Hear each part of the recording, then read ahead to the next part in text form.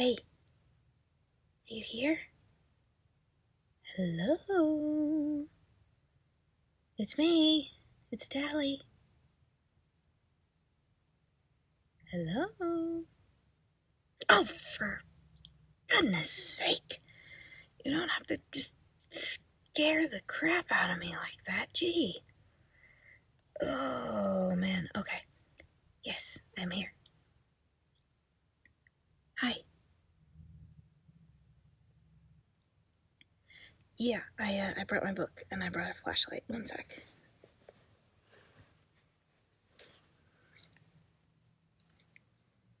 Yeah, I know we talked about me teaching you the basics, and I'm gonna do my best to at least get started tonight. And I'm gonna try really hard not to ramble, but you know me, I ramble a lot. So, the basics of making a D&D character, I did bring a character sheet to show you, and yes, it's laminated, but it's not laminated because you're in the water. It could be, but I laminate character sheets because I use dry erase markers on them in order to keep track of everything, and it's just a little easier that way if I'm not just using my laptop. But I didn't want to bring electronics this close to the lake. Yeah. Anyway, so here's the sheet, and let me explain a little bit about it. So right up here at the top is where you put your character's name, obviously. And then off to the side of it, there's a bunch of little things, and we can get to that in a bit. But so see this column right below the name? Yeah, these are your stats. So this is like how good you are at certain things. We've got strength, dexterity, constitution, intelligence, wisdom, and charisma. So strength is, how beefy you are, how strong you are. It's pretty self-explanatory. Dexterity is more how, like, nimble you are and quick. Your constitution is, I would say, how hardy you are. It's also, like, your ability to ingest something bad for you and not throw up. Your intelligence is how smart you are, but, like, specifically how book smart you are. And your wisdom is more like how street smart you are. And then your charisma is obviously how well you interact with other people. There's a lot of different kinds of charisma. Most often in D&D, people stereotype it as like your ability to seduce whatever you see, but that's not necessarily the case. I played a very high-level sorcerer once who had absolutely maxed out charisma because she was just this adorable, innocent little thing, and people just couldn't say no to her when she was giving them the big, wide, sad eyes and just asking, "Please help us." It was really fun. I had a really good time. So yeah, so that's your stats. Then the big boxes and then the little bubbles, people either interchange for where the number or the modifier goes. I was taught to put the stat in the big box and the modifier in the little bubble, but you use the modifier more than you actually use the base number, so most people switch it. I guess I shouldn't say most. Most people at my table switch it. Some people elsewhere probably switch it. I don't know. And then right here next to it, this is your saving throws. So usually a reaction to something that's happening to you. Most often it's magic, like area of effect type things. And those we'll get to, like, certain classes get proficiencies with certain saving throws. And then below that are all your skills. And those take a long time to explain, so I'm not going to explain every single one of them. But if you look, it's just a bunch of stuff that will probably come up in a campaign. I will say, if you can get proficiency in perception, you should probably snag proficiency in perception because it's the most commonly used skill. And then, let's see. Over here is your speed, your armor class, and your initiative. We'll get to that after we've got like equipment and stuff. Below that is your hit points. Up to this, on this far right side of the page, you've got, you know, your personality traits, ideals, bonds, and flaws. Those we will also get to after you've picked a background. It doesn't really do a whole lot. It's mostly just there to kind of guide how you're going to roleplay your character. And sometimes the background that you pick doesn't have exactly what you want, and that's okay. Because they don't really affect anything, they're more of a guide, you can just do kind of whatever the heck you want. Okay, and then below that we've got features and traits, which is stuff that you will fill out, or we can fill out, after you've got a race and class. Right here in the middle, attacks and spellcasting, that's just kind of a quick look at stuff that you've got. So if you've got weapons, you put them there. You can put a couple of your base spells there if you take magic. Below that we've got equipment, which is just stuff that you've got on you, and these bubbles with the little tiny letters are like your currency. D&D has a coin-based currency, copper, silver, technically electrum, gold, and platinum, and nobody uses electrum. Or maybe they do, I don't know. My table doesn't, we hate it. Yeah, it's a base 10 system, so there's 10 coppers to a silver, 10 silvers to a gold. People don't use electrum much, at least at my table, because electrum is like 5 electrum to a gold. And then there's some debate amongst my table, at least, whether platinum is 100 gold or 10 gold. And I don't know what to tell you about that. Because I've always thought it was 10 gold, and then I go to this new group, and everyone's telling me it's 100 gold, and I'm like, okay, if you say so. And this new group has a couple of people who are kind of tryhards for memorizing the rules, so I guess I'm just gonna trust them for now.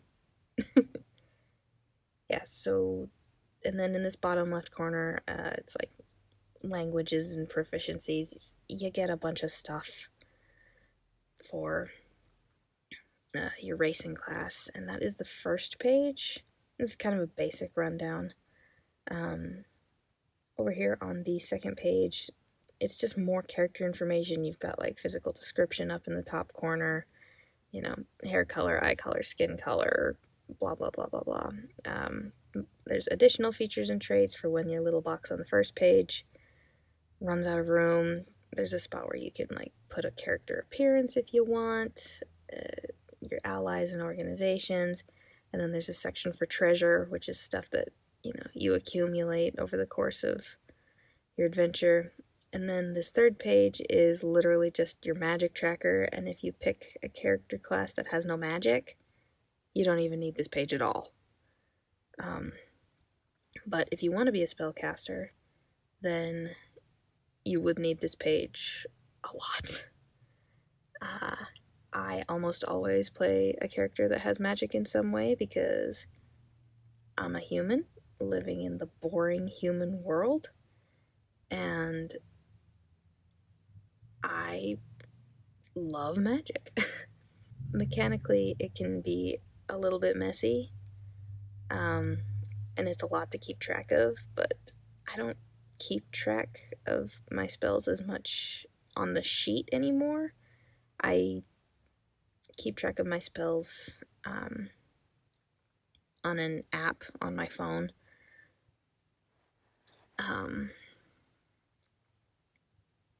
And then I use the character sheet just to track my spell slots. So your spell slots are like how much energy you have for specific spells. Up here where it says 0, those are cantrips. I mean, it says cantrips right next to it too, but those are very, very quote-unquote weak spells that you can just cast at will and you don't need any spell slots. They level up as you level up, so they're still not great, but they're not that bad.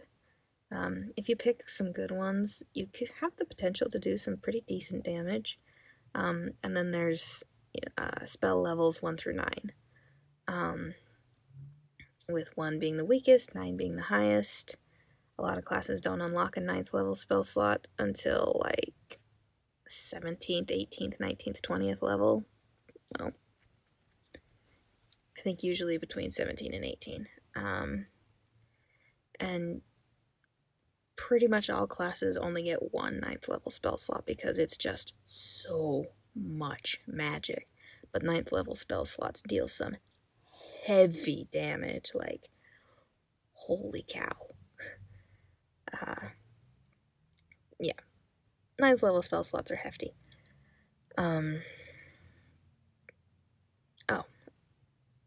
Well, for example, that cute little sorcerer I told you about, she was actually level 20.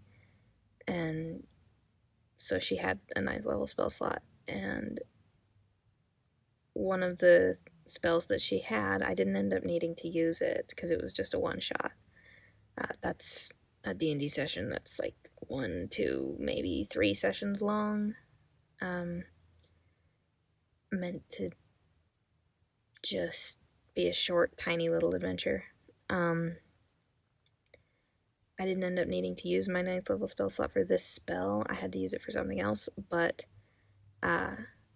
one of the ones she has is called Blade of Disaster, where you do like 4d12, which is a 12-sided dice. I'll show you my dice later. You do 4d12 damage unless you crit, in which case you do 12d12 damage, which is ridiculous because d12s are the highest damage dice, and even most spells don't end up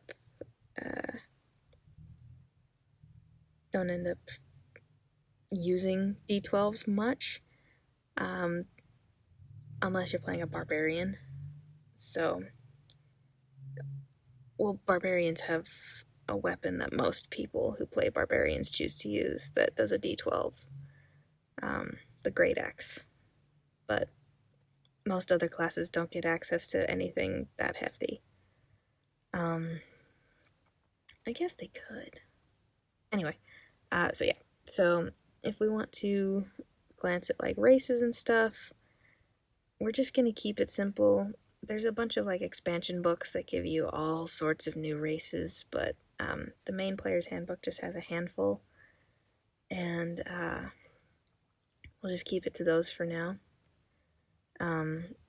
These ones are very much basic. Humans, dwarves, elves. I have no idea how you live in a lake next to a highway that's this loud and you're still sane, to be perfectly honest with you. Anyway, yeah. Humans, dwarves, elves, half-elves, half-orcs, tieflings, and dragonborn. And I didn't do that in the order that they're in the book, but that's just kind of what they are. Humans, obviously, they're like me. Elves have a couple sub-races with different proficiencies. So do dwarves. Oh, I forgot halflings. Halflings too. Halflings are very useful if you pick the one that has essentially the lucky feat, where if you roll a natural 1 on your 20-sided dice, you can roll again, which is amazing. I can't believe I've never played a halfling before, because that is very useful, because I roll 1s all the time. One set of my dice in particular absolutely hates me, but they're really pretty, so I keep using them.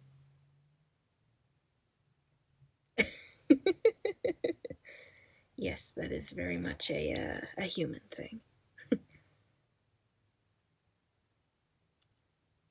yeah.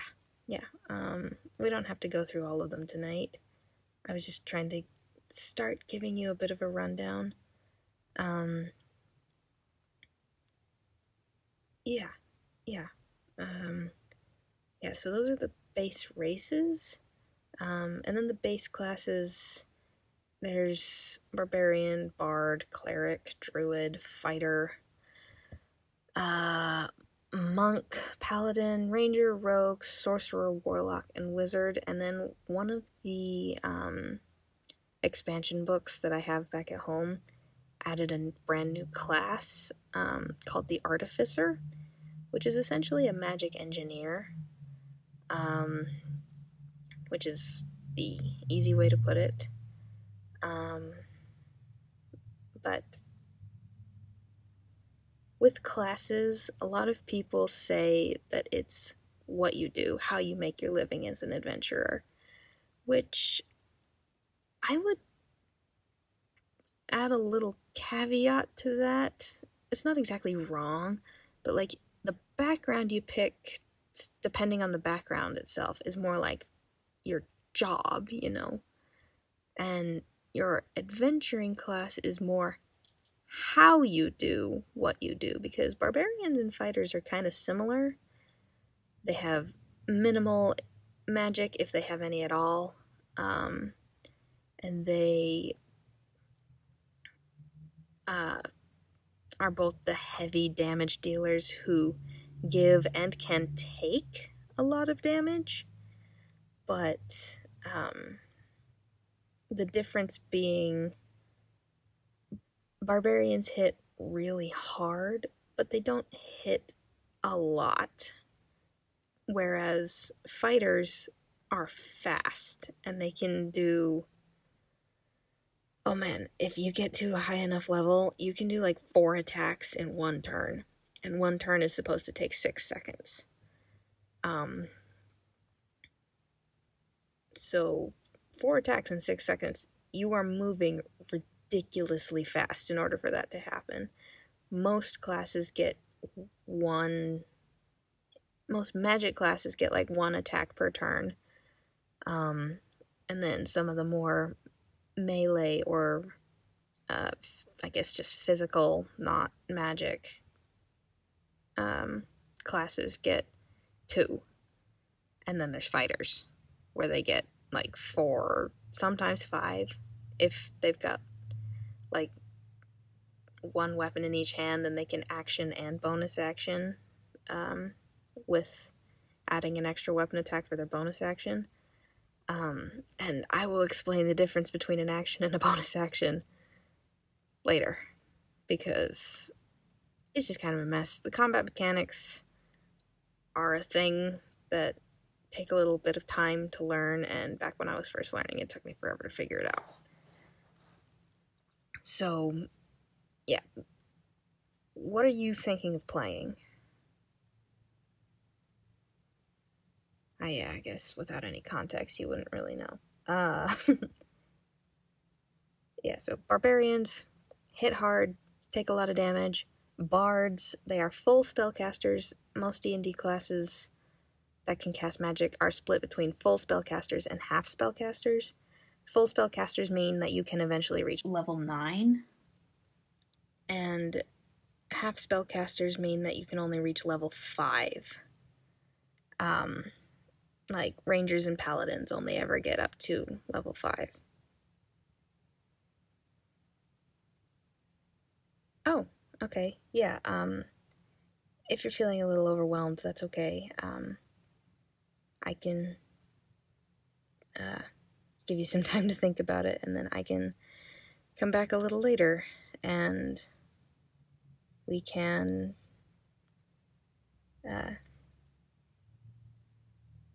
do this. It doesn't have to be now. I mean, you're a mer person in a lake. You're not likely to be joining a D&D group anytime soon. But, yeah. Yeah, no, it's okay. It's very justifiable to feel overwhelmed. I was when I first learned, and I've been playing for 5 years? I think I was pretty young. I was in college. So I reached out to a friend and was like, "Can you please teach me how to play D&D because you know how to play?" She said, "Yep." And she tried her best, and I didn't learn very much. Well, no. I learned a lot, I just didn't learn it well. And then I tried DMing my own thing. I wasn't very good at it because I still didn't know the rules and the mechanics very well. And then I joined this new group, and I have learned so much, so I'm so much better at it now. So it's a very good thing that I'm teaching you about this now, because now I actually know what I'm talking about. Anyway, yeah, we don't have to do all of this tonight. I mean, heaven knows it would take forever. But, yeah, no big deal. I can leave this character sheet here with you if you want. You can look at it. Actually, hang on. I have one in my bag. It's completed. It has all the base stuff because it was a level 20 character. So it has all the base stuff like typed into it, and then I laminated it, and then all the things that could get modified and changed, I would dry erase over it with a dry erase marker. So yeah, let me leave that one with you, and you can just kind of read it over. And then I will come back later and we can talk a little bit more about like what you want. And I really wish I could leave the book with you, but it's a little wet out here. Anyway, it's not your fault. It's a lake. You have to live in it. But yeah. I will leave this character sheet with you, the blank one and the not blank one of one of my old characters. And I will come back as soon as I can and we can get started on this, okay? Okay, cool. Yeah. I'll see you later. I am gonna take off. Okay, yeah. See you soon. Bye.